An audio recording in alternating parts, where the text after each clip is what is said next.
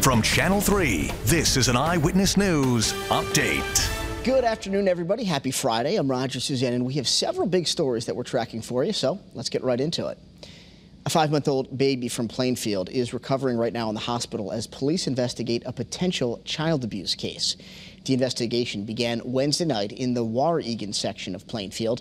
Pinpoint News Tracker shows you the exact location on your screen. The baby was injured badly, according to police, and emergency responders rushed them all the way to Connecticut Children's Medical Center in Hartford. At this point, no one has been arrested, but the State Police Major Crimes Unit is investigating today. And we are learning much more about a deadly shooting in Hartford. Police tell us one person was killed and another victim was injured in a blast of violence that happened late last night on Laurel Street. When officers arrived, they found both victims lying in the street, suffering from gunshot wounds. Police didn't tell us anything about the person who was injured, but they say the man who died was in his 20s. And police arrest a whopping 5 people who they say orchestrated a shooting in Hartford.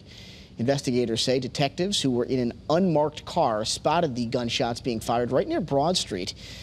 Police officers responded and chased the suspects onto 84 East. Eventually, officers were able to stop the car in Manchester, and after a short foot pursuit, investigators took 5 people into custody. Meanwhile, we're told the shooting victim, a woman in her 30s, luckily is going to be okay.